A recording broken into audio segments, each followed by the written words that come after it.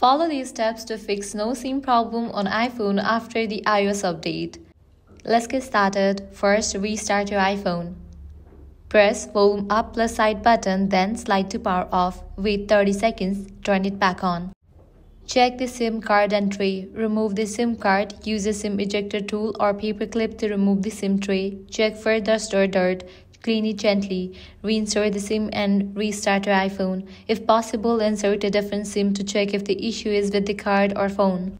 Enable and disable airplane mode. For that, close this. Launch your Settings app. Toggle on for the option airplane mode. Wait for a few seconds and then toggle it off. Next, check for carrier updates. For that, go to Settings, General, About.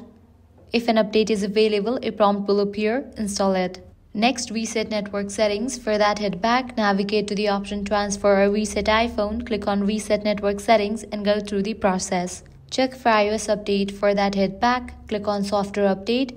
If an update is available, install it. It might fix SIM-related bugs.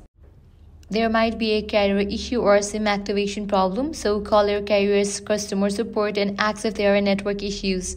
If nothing works, try a full restore. For that, head back, navigate to the option Transfer or Reset iPhone, click on Erase Content and Settings, click on Continue and go through the process. If the problem persists, it may be a hardware issue. Visit an Apple store or contact Apple support.